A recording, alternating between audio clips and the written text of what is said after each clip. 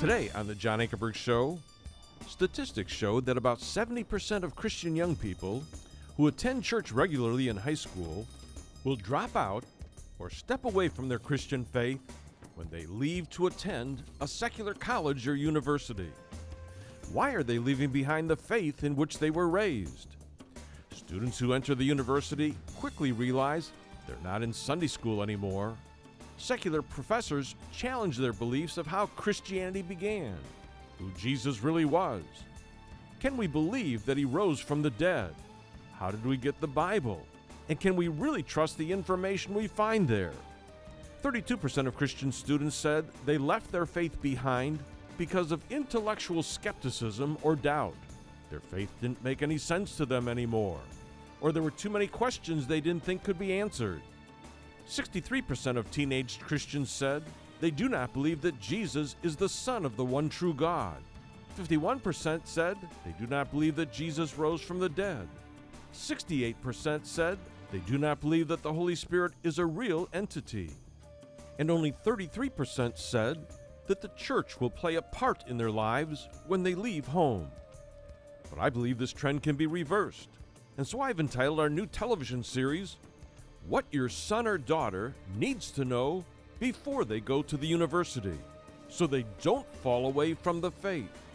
We will also help those watching the NBC television miniseries, AD, who have questions about the life of Jesus, his resurrection, and how the apostles spread the gospel. What evidence assures us that this all actually happened and was not fabricated by the early Christians? My guest today, who will lead us through this discussion, is Dr. Darrell Bock, one of the leading historical Jesus scholars in our country and one of the world's foremost authorities on the Gospel of Luke and the Book of Acts. He is Senior Research Professor of New Testament Studies at Dallas Theological Seminary and has authored over 30 books and appeared on ABC, CNN, Fox, and the Discovery Channel. I invite you to join us for this special edition of the John Ankerberg Show. Welcome to our program. We've got a very important program for you today. It has to do with your sons, your daughters, your grandchildren that are going to the college or university. Maybe it's their first year, their second year. I'm concerned about, will they be able to maintain their faith? Before students enter the university, among other questions, I really believe they need to know how to answer the following questions. How did Christianity begin? Is the information in the New Testament books the best historical evidence there is for what Jesus said and did? What evidence shows us that Jesus was not just another religious teacher, but he was actually God in human flesh? And when were these books written, and who were they written to? And how do we know that Jesus really rose from the dead on Easter morning, leaving an empty tomb behind? Now, when students enter their first days at the university, they quickly realize they're not in Sunday school class anymore. There are certain things that they need to know about in terms of defending their faith. And I've got one of the best scholars in the world here today that's going to help us explain how critical scholars are going to come after your students and what is the evidence that they can present to defend the beliefs that we hold to. My guest is Dr. Darrell Bock. He's one of the leading historical Jesus scholars in our country, one of the world's foremost authorities on the Gospel of Luke and the Book of Acts. He's Senior Research Professor of New Testament Studies at Dallas Theological Seminary.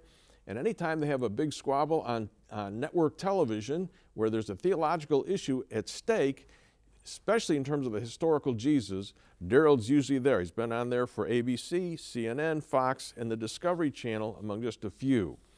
Now, Darrell, I want you to explain what is happening when these students enter class those first days, and what's the evidence that they can use to answer the questions. How do they argue? Well, when they walk into class, or even when they just walk onto campus, they're dealing with questions about, is there a God? Is the Bible what it says it is? Can we trust the New Testament? did Jesus even exist and how much do we know about him? So it's very, very different than when you go to church. You know, when you go to church, you open up the Bible, you've got the content. Your warrant for establishing what you believe is right there in the text. You can pick the page, you cite the verse, and you go on to discussion.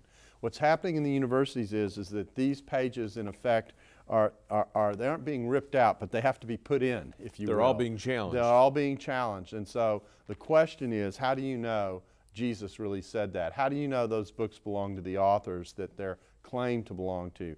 How do you know that what is said here really reflects what happened in the first century?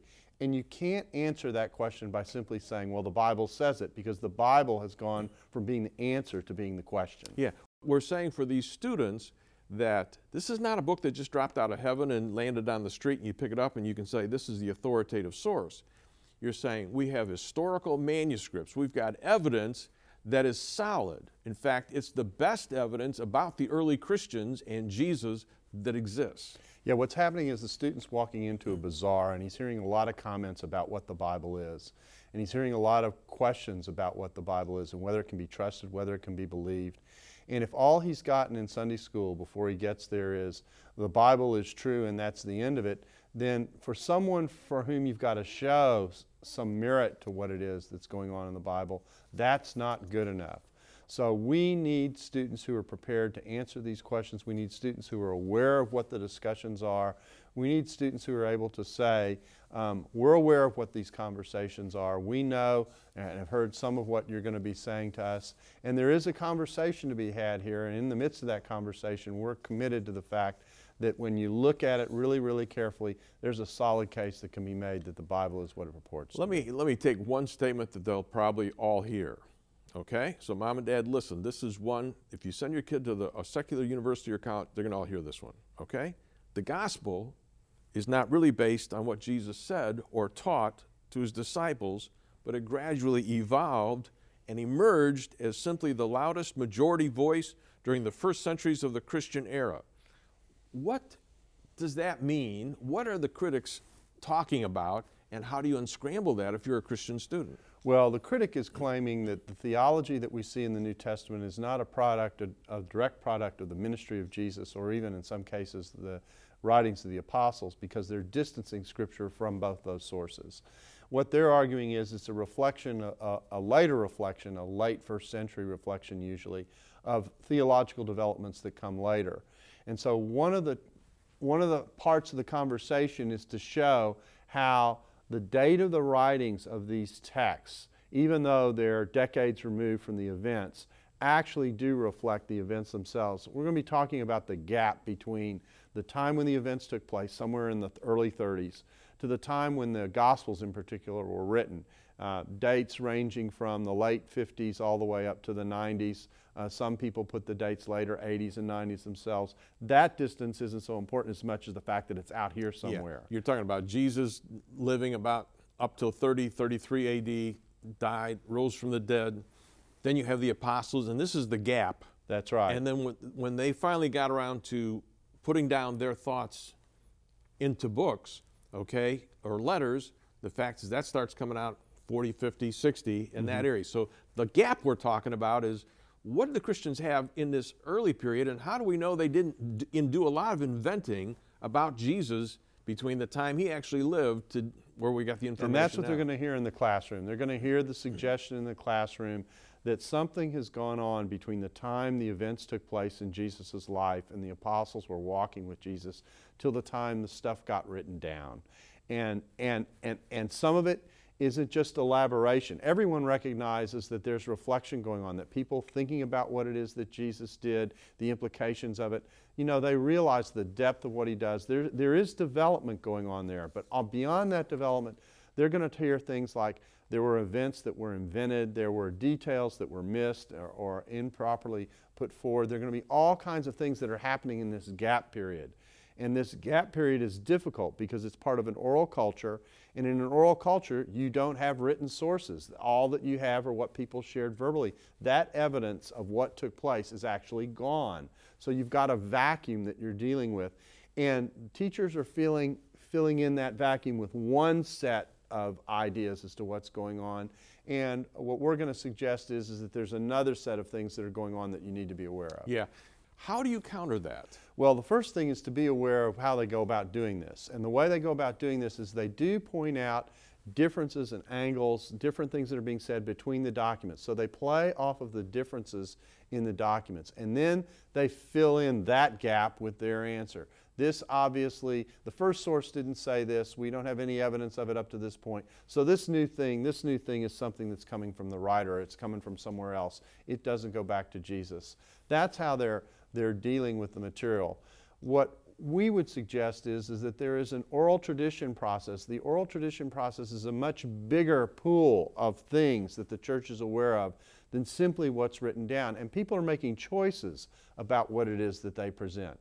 And so one writer chooses one set of details, another writer may work with another set of details that they're aware of in the tradition.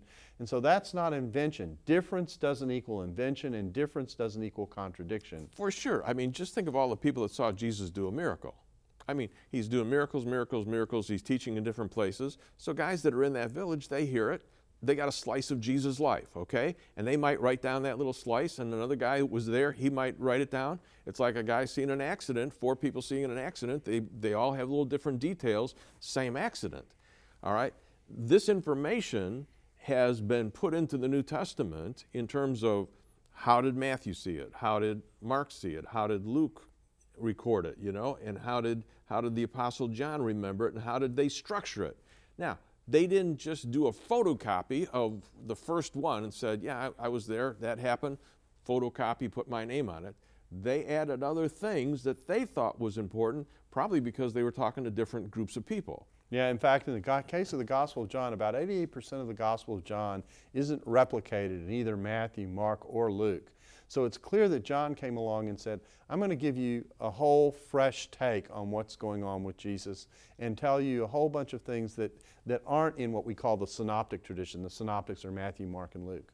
And it's these kinds of differences that are played off of skeptically. Even beyond that, you actually have an additional problem, because this is a full court press that you're getting. Not only are there questions about Jesus, not only questions about the Bible, there's questions even about God. So the idea of God performing miracles and that kind of thing, that's also on the table. So literally when you go and you open this Bible and you sit there and say, you know, the opening words say God created, or later on it says God said. I mean, those are 2-word sentences, and you can't know about the first word in that sentence. Yeah.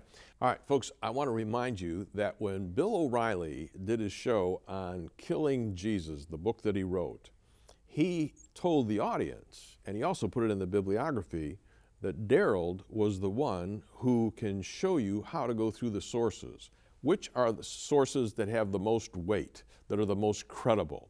How should you weight these? And where's the real evidence at?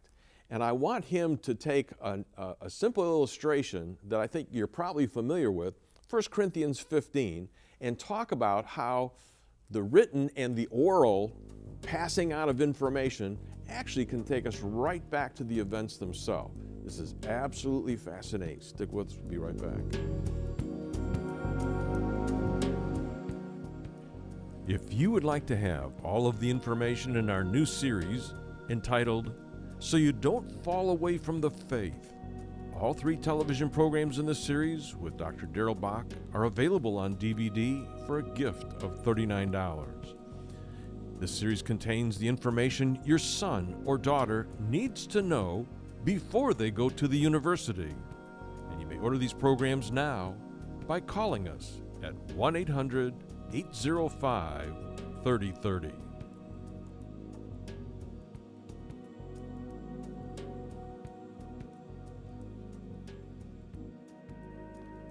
All right, we're back. We're talking with Dr. Darrell Bock, and we are talking about what do your students need to know before they go to the university. You know that the universities are skeptical in terms of their approach toward Jesus, the Bible, and God. So how can you protect, how can the students defend themselves? What's the evidence? And we're talking about how this information came down. How do we know we have accurate information about Jesus himself? Okay? You can't just open up the Bible and say, I got a verse. But you can open up the Bible and say, I've got information from people that would be solid evidence to anyone looking at ancient history that we can see a line of progression that goes right back to Jesus. And let me explain it from 1 Corinthians 15, and Darrell can explain it better. Paul writes this book in 55 A.D. He had first preached this information in 50 A.D. So if Jesus died about 30, we're talking 20 to 25 years later, we got this book on the newsstands in Corinth, all right? What did he say in 1 Corinthians 15? He says, "For I delivered to you," to the Corinthians, "as of first importance of what I also received." When did he receive it? Darrell's going to tell us. "That Christ died for our sins, according to the Scriptures, that he was buried, and that he was raised on the third day, according to the Scriptures. Then Jesus appeared to Cephas, then to the 12. After that he appeared to more than 500 brethren at one time, most of whom remain until now, but some have fallen asleep. Then he appeared to James, then to all the apostles, and last of all, as to one untimely born, he appeared to me also." What is the significance? Joachim Jeremias, the Jewish scholar, looked at 1 Corinthians 15, these verses, and boy, he got a bird's eye view of what was going on. Tell us what is going on. This is the core theology of the church that's being presented in traditional form. What we need to remember is that in the first century, we're in a primarily oral culture. The way things were passed on was by word of mouth. They didn't write books, generally speaking. Book writing was very, very rare. And so the way things were communicated was by passing them on through an oral tradition process. Jews were very good at this oral tradition process when they wanted to remember something. And so this little balanced line that you get, according to the Scriptures, he was buried and he was raised according to the Scriptures, it's made memorable on purpose because you're supposed to recall this core theology. What Paul received is the idea that he received this tradition. What he's teaching is what the other apostles are teaching. That's the point that he's making there. And the resurrection is a central doctrine he's getting ready to defend in that chapter. Another very important point that's coming through is the idea of this doctrinal summary and the idea that these appearances are things that happened in history. Jesus dying and Jesus being buried is on the same plane as Jesus being raised from the dead. It's all history. Now, one of the things students will hear in the classroom is that there are theological statements and there are historical statements, and you can't mix the two. So the idea that Jesus is raised from the dead is a theological statement. It's not a historical statement. And I think it's important to see that in this summary, the idea that Jesus died and was buried is put on the same plane as the idea that Jesus was raised from the dead. It's all being treated as a unit that belongs together, and the appearances are being presented as a unit, a fact of history, things that happen.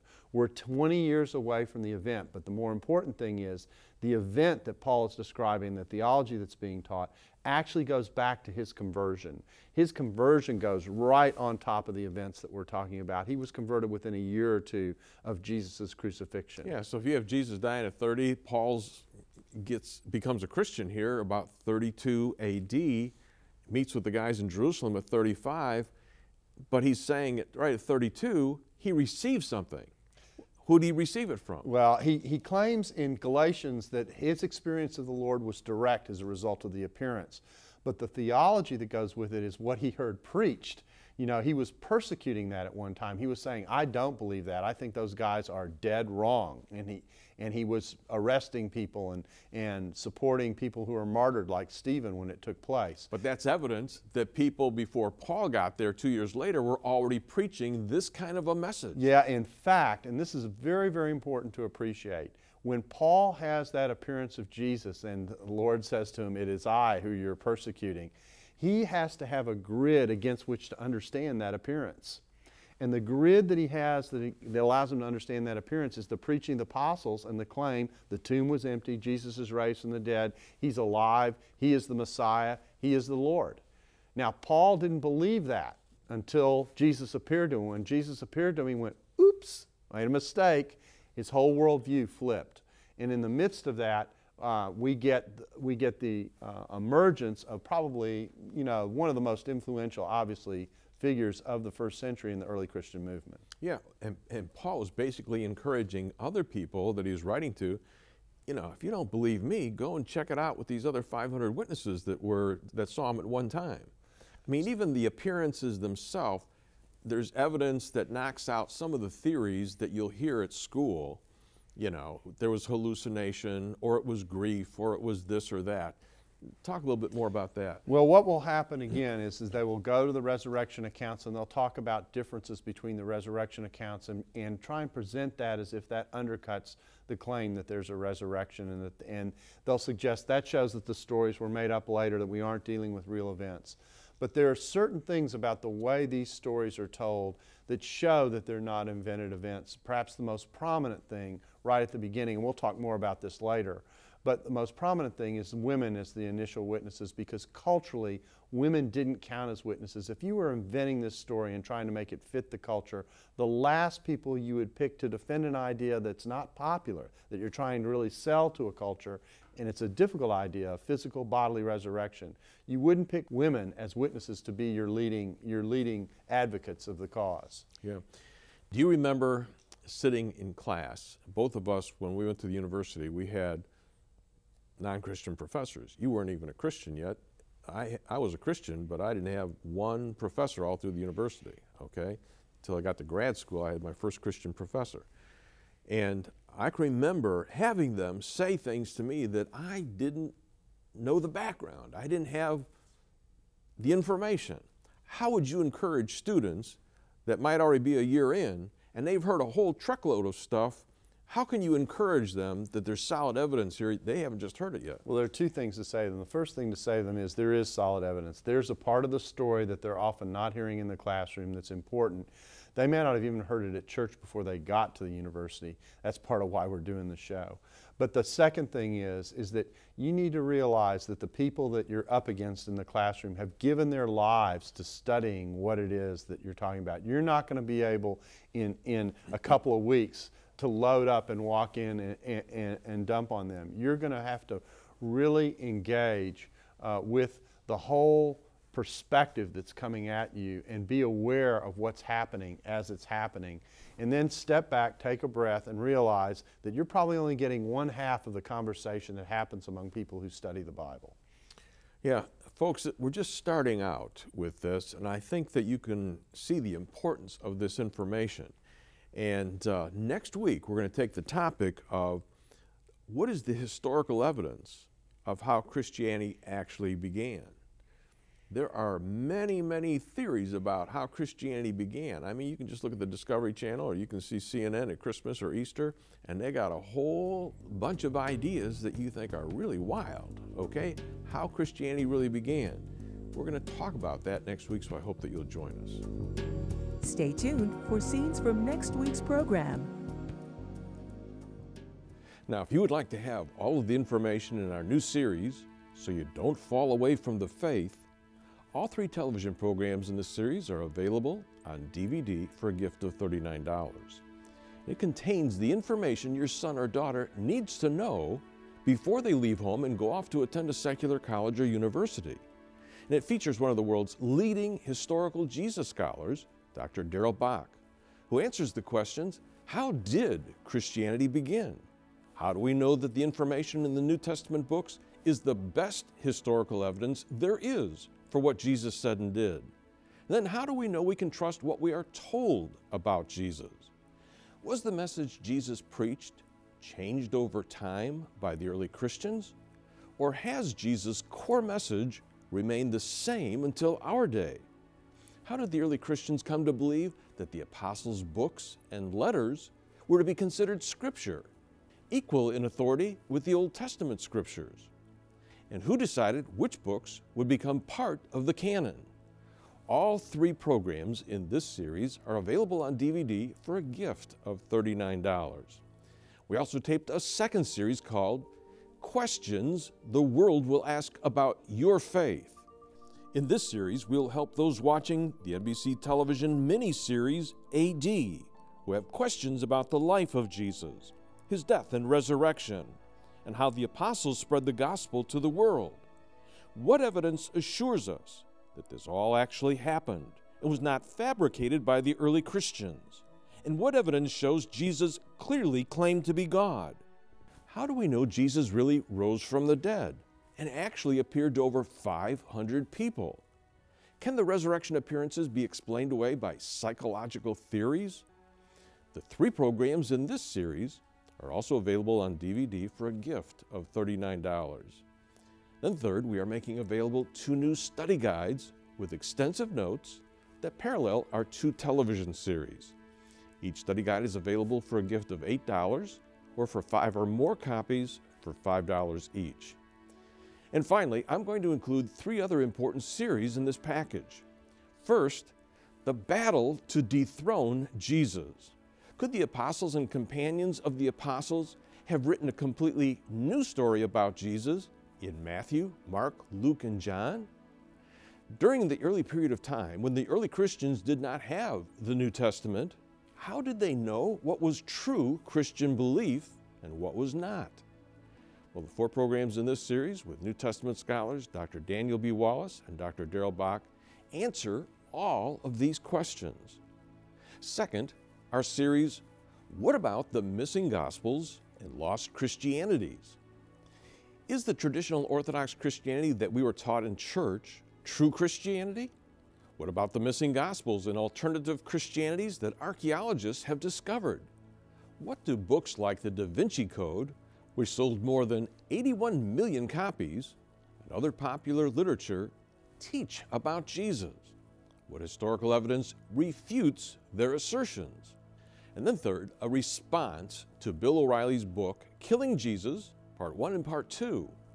My guests again are historian Dr. Gary Habermas and New Testament scholar Dr. Darrell Bock, who critique Bill O'Reilly's view of Jesus that's portrayed in his book and in his upcoming movie, which Bill O'Reilly says will break new ground in chronicling the life of the most famous human being who ever lived. Now, all 6 of these television series, containing 22 half-hour programs, plus the 2 study guides, are available for a gift of only $99. You may order this special package now by calling us at 1-800-805-3030. That's 1-800-805-3030. We may also order these materials at our website at jashow.org. Next week on The John Ankerberg Show. Now, Paul's an important figure to jump the theology back to. He's writing in the 50s and 60s, but he's writing about experiences that he had in the 30s.